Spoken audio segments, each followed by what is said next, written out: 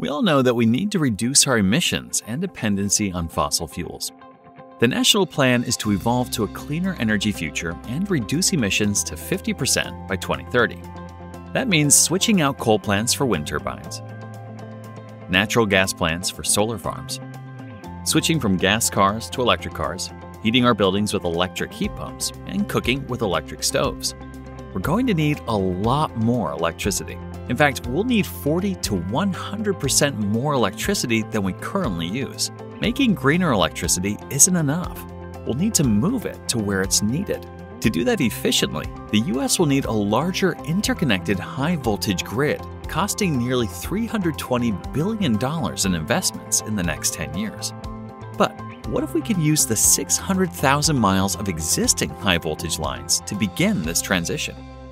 Introducing the E3X Robot System, an advanced robotic technology designed to apply E3X technology coding onto existing high-voltage transmission lines. Already a proven factory-applied technology used by utilities to add capacity building new lines.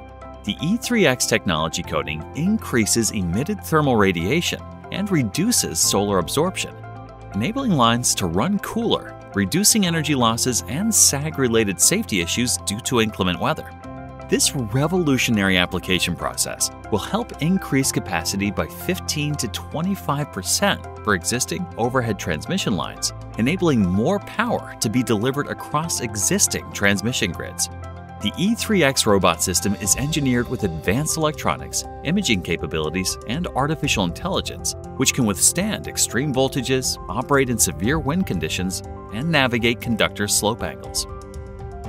Now, with the ability to easily apply this special coding to existing lines, E3X will reduce power grid congestion for utilities and unlock additional capacity, ultimately increasing the amount of energy that can be delivered without the time or money involved in the construction of new lines.